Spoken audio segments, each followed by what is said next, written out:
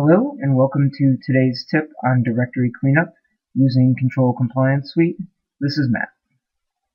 Today we're going to leverage Control Compliance Suite to write a few simple queries to check for stale user accounts and stale machine accounts within Active Directory. Similar things can be done for NDS, Novell Directory Services, if you wish, but this demonstration will be on Active Directory. So let's go ahead and dive right in. I'm going to be building this query using CCS version 11. However, the same query logic can be built using version 10.5.1 or earlier RMS technology. So over here in Manage Queries, I'm just going to go ahead and make a new query. First one I'll make is stale users. By stale users, we mean a user that hasn't logged in a certain amount of time. You may wish to catalog this information and know which users have not logged in a large period of time, as that could introduce a risk into your environment. So on the query builder, we can choose which fields we want to display. We'll go ahead and grab a last logon date.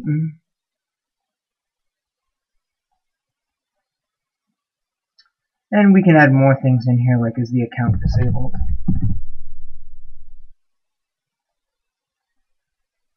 You may want to filter those results out.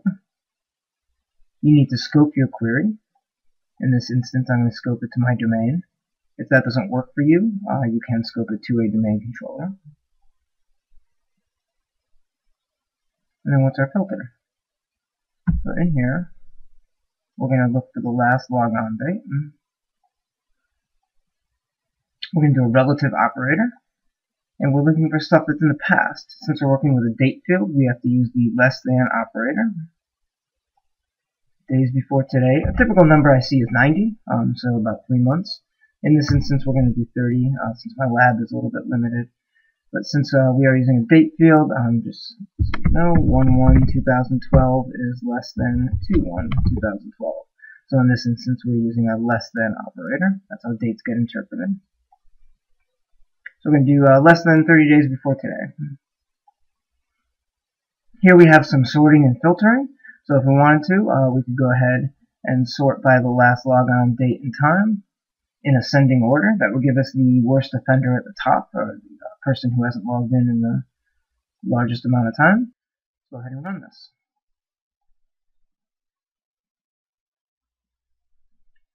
Alright, looks like the query has completed. We view the results. We can see that 2 users haven't logged in the past 30 days. And this is our worst offender at the top, March 28th, 2012. And so these results can, of course, be exported either to SQL tables, to file shares, or via email. There's another way to export it, and I'm going to be showing that a little bit later on. So let's go ahead and move on now to stale machine accounts. So when we're talking about stale machine accounts in Active Directory, we're talking about the machine password age. Since machines that are part of an Active Directory domain have a machine password to connect to that domain, that machine password gets reset every 30 days or so, and there is a grace period of an additional 30 days. So if a machine is not checked in with Active Directory in 60 days or more, it has not changed its machine password, and that's something we can check for. That machine will probably have fallen out of the domain. And if you go to log into that machine with a domain account, you'll get an error message saying no domain controller is available to handle your login request, or something of that nature. Cleaning out stale machines could help us with license counts. Also, it is a risk to have those in there in some instances. So let's go ahead and change our entity to machines, and we want the password age. That's stored in Active Directory. Again, we have to say what we want to target. In this instance, we'll just target all of our Windows assets. We can assume this is a Windows asset folder that only has Windows assets in it. And of course, our filter.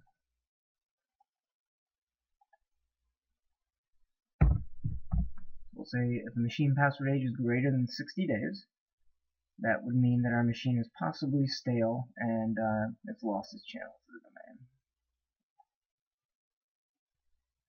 Again, we can put in password age as as our sorting order, and in this instance, since we're dealing with a raw number, I'll say it's descending because we get a raw number. The password age is X days, 1,000 days, 500 days. I'll go ahead and run that one too. Job has finished. Let's open up our results. And we can see we got a few machines here who have not checked in with the domain in over 60 days. This could be a good list to work from when you're cleaning out Active Directory. Like I mentioned before, these results can be gridded out into Excel, CSV, Word, PDF, SQL. They can also be re-brought into CCS, and this is true for version 10.51 or later, and they can be brought into the web dashboards. And from here we can show more comprehensive views of perhaps an AD cleanup project. And here we have stale machines for different domains. This data can be sliced in several different ways. This happens to be by domain. We could do it geographically, by business unit, whatever makes sense for your needs. And then down here we have stale user accounts that are broken apart by department. Of course, again, we can slice this in any way that you wish. The dashboards are very malleable and they're very interactive. And from here, we can actually get into the grid data that's behind it. So if I click on any of these bars, and we get the grid data behind here, which can then be exported to Excel right from the web browser. And there you have it.